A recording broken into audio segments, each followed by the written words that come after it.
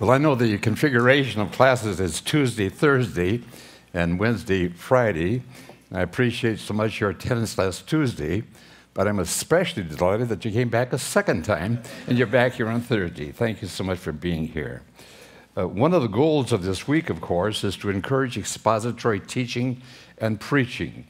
And I just trust that as a result of these lectures or these messages, your hearts will be challenged for the Word of God to teach it, to preach it. Today I'd like to speak on a very, very well-known parable. It's the parable of the Good Samaritan. Now this week we've been taking parables that have problems built into them. You say, there's no problem in that one. I understand that one. What's the problem?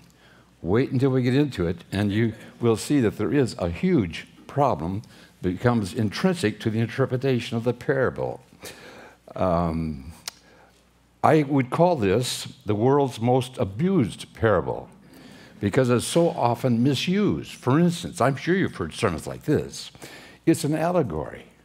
The man who fell among thieves is a lost sinner, and the Good Samaritan is Jesus, and they just allegorize it. That's an abuse of the Scriptures. That's not what it's saying at all. That doesn't pay any attention to the context.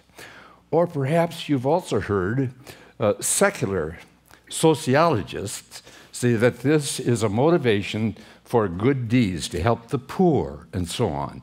Now, that's in there, but that's not the purpose of the parable. What is this parable all about?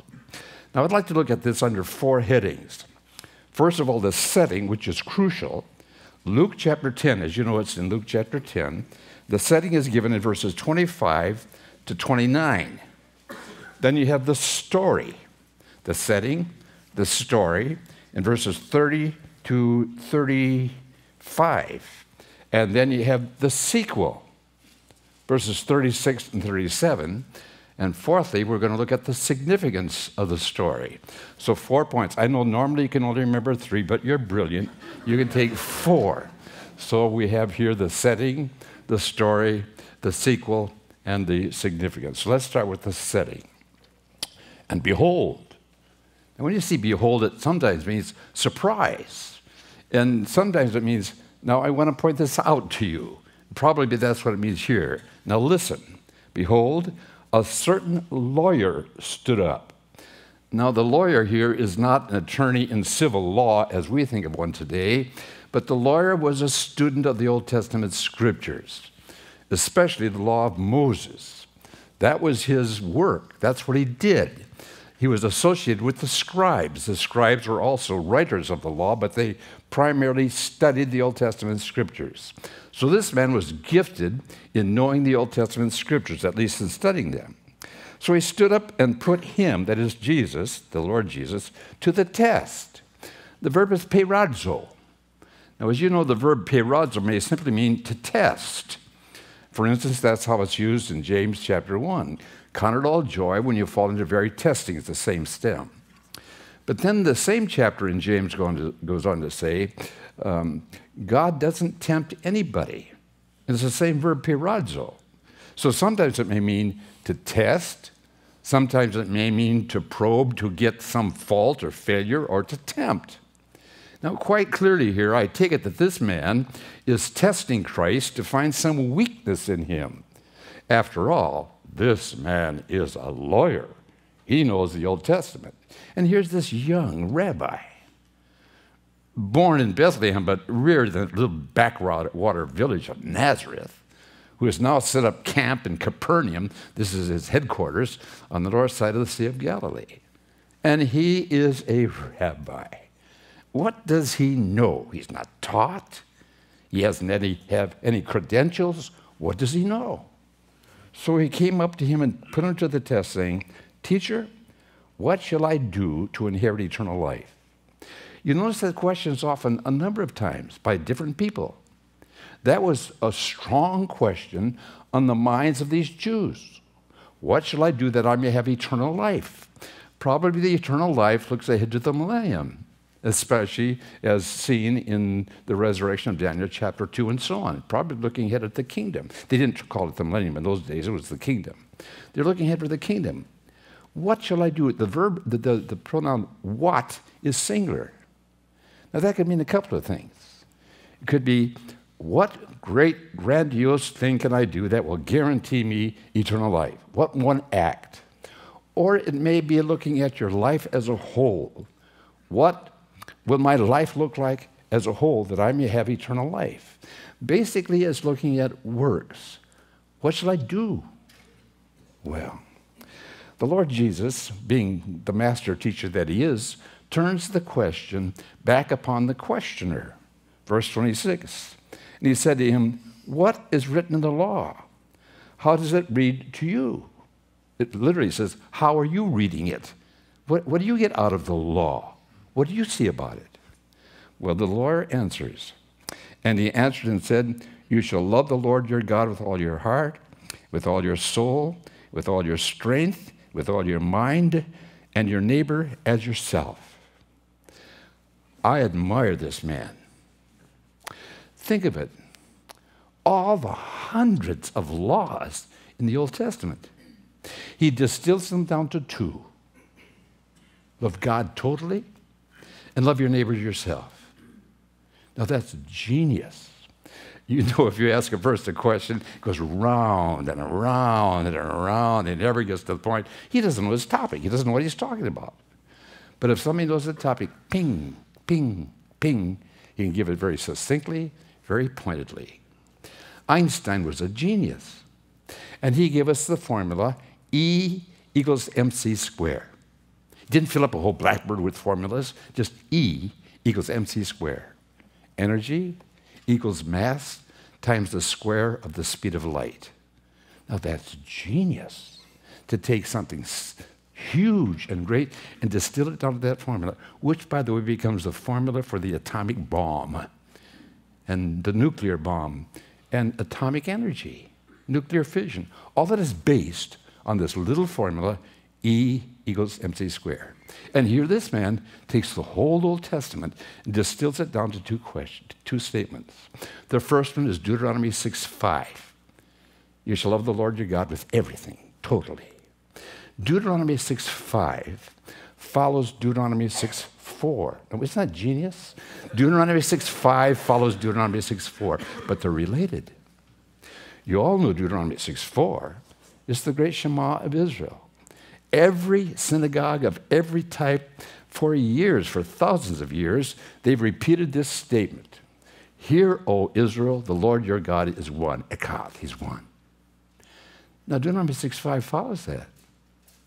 You shall love the Lord your God totally. T-A-I, which means think about it. If there's one God, no other God, just one, you owe that God everything you are. You don't diffuse your allegiance between many deities. There's one. And if there is one God and he's God, you owe that God everything.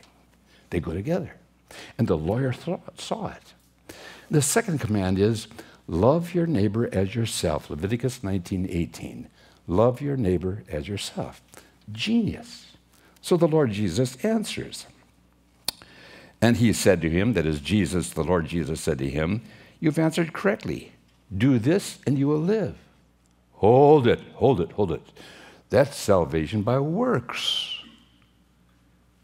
It sounds like, do this and you live. But you have to understand the love of God. Now, what I'm about to say is basic and fundamental. We never initiate love for God. Did you hear me? We humans never initiate love for God. All we can do is respond to God's love. We love him, John says in 1 John, because he first loved us. So when he says, you shall love the Lord your God, you are simply referring to your response to the love of God. He's basically talking about trust. You love the Lord your God because you trust him in response to his love for you. You can see it in the preceding paragraph. Look at verse 21. At that very time, he rejoiced greatly in the Holy Spirit and said, and here we have a bolt out of the Johannine blue, as it has been called. I praise thee, O Father, Lord of heaven and earth, that thou didst hide these things from the wise and intelligent, and didst reveal them to babes. Now, many years ago, I taught a course in spiritual life, and I gave it a certain amount of memory work, and this was one of the passages, only the parallel is in Matthew. I thank thee, Father, Lord of heaven and earth, that you have hidden these things from the wise, the brilliant, and reveal them to babes, because I wanted to inscribe on the minds of those people that scholarship was not going to bring you nearer to God. Now, I'm for scholarship. Don't misunderstand me. I'm for studying and knowing the languages, etc. That's not what I'm saying. I'm simply saying that scholarship by itself will not make you know God more clearly. You have to have the heart of a babe. Thank you, Father, Lord of heaven and earth. Then he goes on to say this. I'm beside the topic. Yes, Father, for thus it was well-pleasing in thy sight. All things have been handed over to me by my Father, and no one knows the Son except the Father, and who the Father is except the Son. Now get this. And anyone to whom the Son wills to reveal him. Notice it's God that takes the initiative, and we can only respond. So when it says, love the Lord your God, you're responding to God's love. And that was Israel's response. God loved Israel, and he showed great compassion upon them. He magnified himself. And now the response of Israel was to love him. So we're simply responding in faith.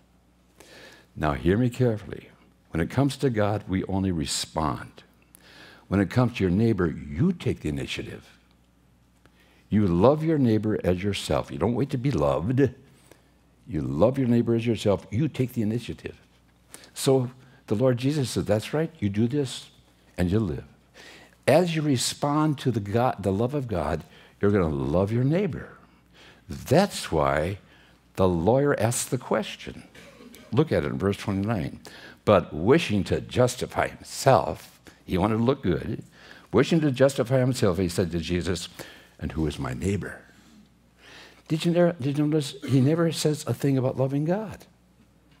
Of the two questions, of the two statements, I should say, the two commandments, the one that he refers to is love of neighbor. Why just love of neighbor? Because you can tell how well a person loves God by how he loves people. They go together. In fact, it's interesting. I don't think there's any way you can measure love for God except for how do you love people. I state as a principle, you can tell how well a person's getting along with God by the way he gets along with people. And I would tell seminary students, pastors to be, I don't care how gifted a person is, how skilled a person is, how educated a person is, how successful that person is. If he can't get along with people, for God's sake, for Christ's sake, for the church's sake, and for your sake, don't let him get on the board. He'll tear it apart. Because you can always tell how well a person is getting along with God by the way he gets along with people. And the attorney knew that. That lawyer knew that. So he said, who is my neighbor? Now that's crucial. Who is my neighbor? Well, if my neighbor is a family member, oh yes, I'd give my life for that person. If my neighbor is a loyal friend, yeah, I'd give my life for him. If my neighbor is the person across the street who borrows my tools and never returns them, I don't know if I would love him. Who is my neighbor? So that's the setting. And the Lord Jesus is answering that question in this parable. So we can go through the parable rather quickly. You know it already. So let's look at the story. Jesus replied and said, a certain man was going down from Jerusalem to Jericho. And now everybody that was in Israel would know that. Jerusalem is about 2,600 feet above sea level, and Jericho is about 800 feet below sea level. And the distance is 17, 18, 19 miles, just a short distance. And if you've ever been to Israel, you know it's a circuitous route, either going down or up. And it's very rough terrain, a place where robbers could use caves to hide out in and so on. It's a dangerous trip. And this man is traveling alone. And we read, he fell among robbers. They stripped him, took the clothes off of him, and beat him, pummeled him, and went off, leaving him half dead. He was within inches of the end of his life, lying on that roadway. Now, the first person to come by is a priest. And by chance, Calvinists don't like that. By chance. It might be better to say, and coincidentally, it just so happened. A certain priest was going down on that road, and when he saw him, he passed by on the other side. Did you notice the direction he was going? He was going down. He was leaving Jerusalem. Now, contrary to what most people think, the vast majority of priests did not live in Jerusalem. They lived in surrounding villages.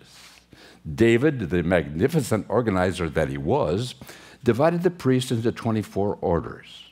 In fact, you have one of them named in Luke chapter 1, the order of Abijah. It was one of the 24 priestly divisions.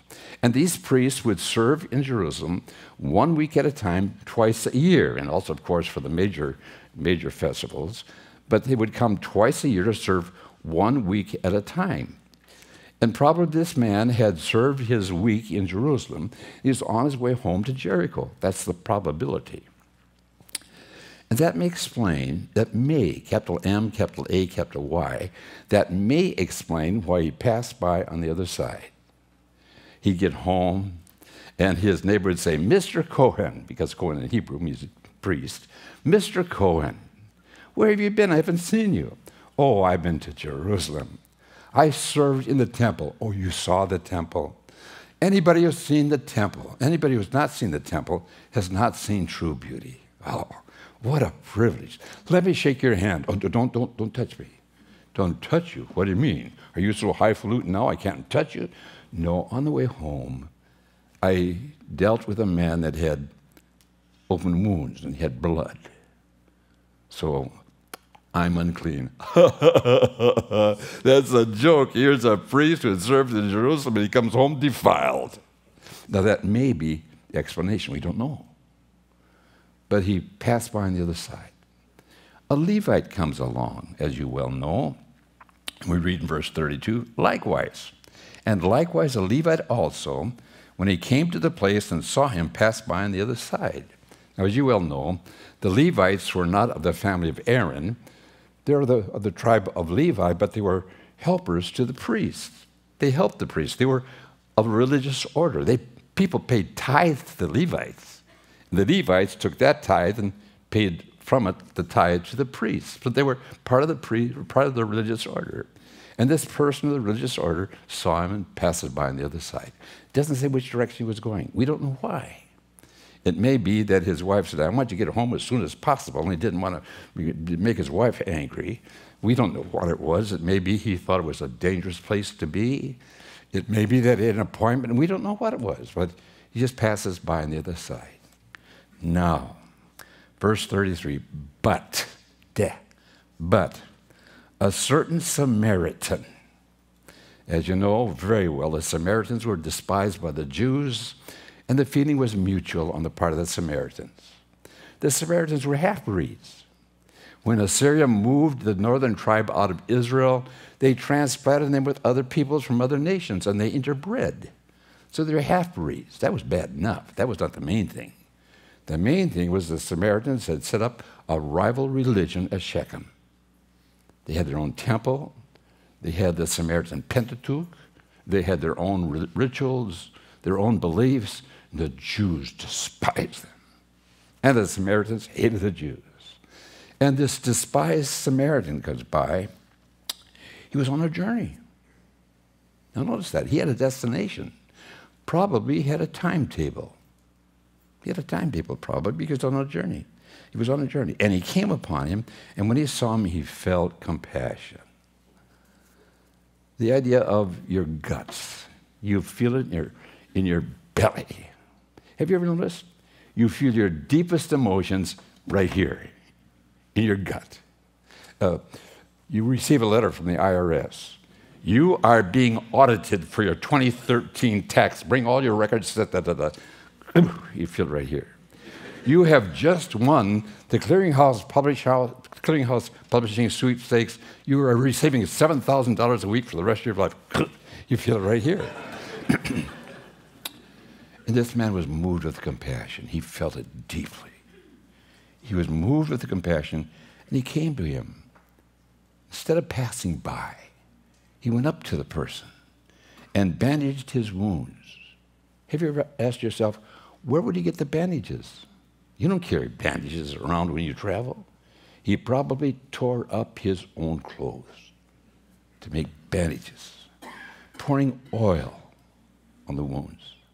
The oil would be for the bruises, to mollify the bruises, and also, we find out, and wine on them. The wine would be for the open cuts to serve as kind of an antiseptic.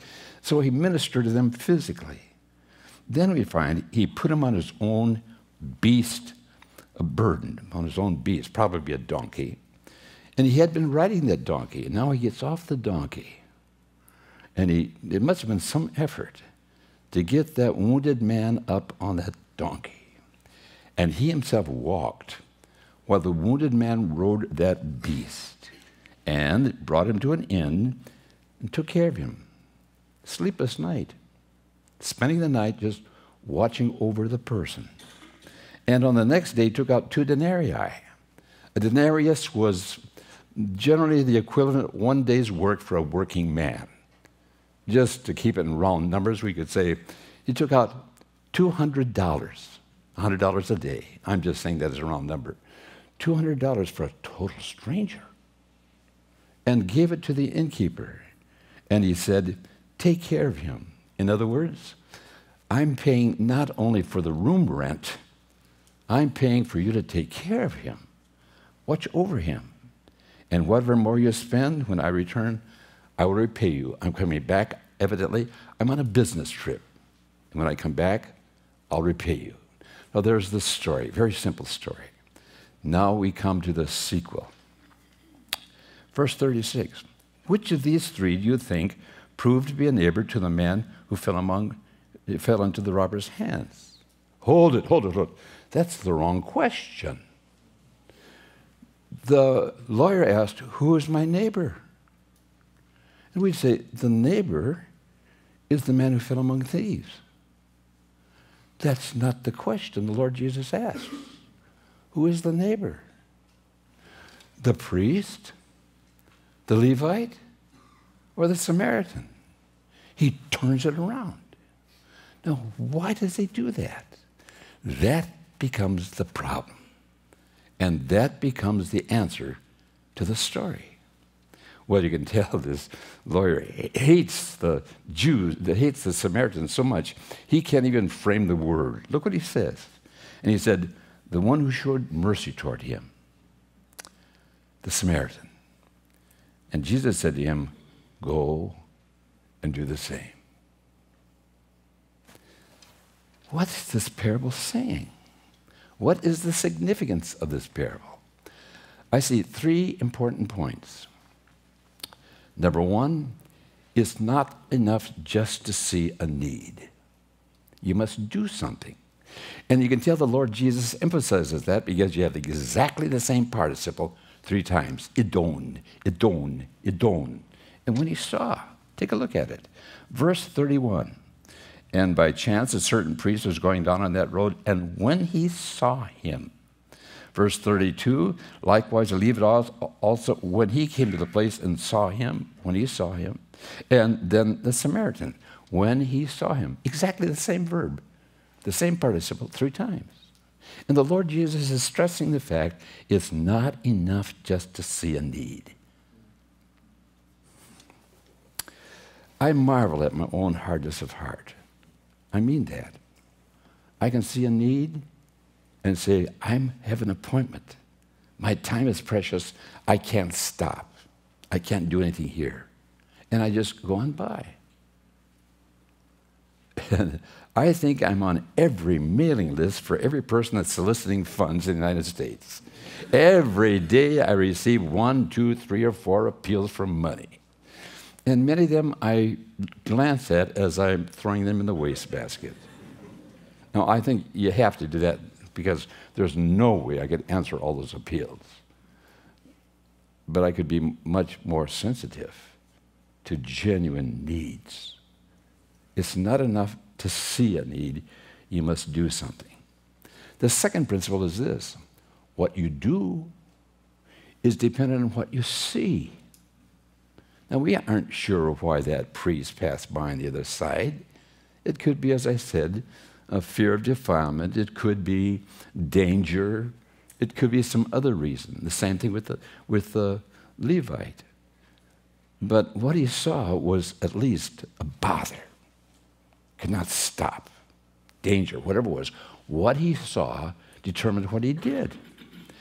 The Samaritan saw a man that was in desperate need. What he did was determined by what he saw. Now, that's not the main lesson. Lesson number one, it's not enough to see a need. Lesson number two, what you do is determined by what you see. This man saw a person that was in need, a neighbor. The third one, and this is the point, what you see is determined by what you are. That's why he turns the question around. Who was the neighbor? Why, the neighbor was the Samaritan because he saw a neighbor. What you are is determined by what you see. I worked my way through college in a hardware store. And the department I worked in most of the time was the bolt and screw department. We sold grosses, thousands and thousands of bolts and screws. To this day, I'll look at a machine screw and say, oh, that's a round-head steel machine screw, 1024. Or I'll say that's a pan head sheet metal screw, 1 inch by 8. You just, because that's where I worked. Now, I've studied the Bible a little bit. I mean that. I studied the Bible a little bit. And again, I go back to 1 Corinthians 8. If any man thinks he knows anything, he does not yet know as he ought to know. And I would sometimes say to my students, if you knew how much about the Bible I don't know, you'd charge me tuition to be in my classes. There's so much I don't know. There's so much I don't know. But I understand this, that what you see is determined by what you are.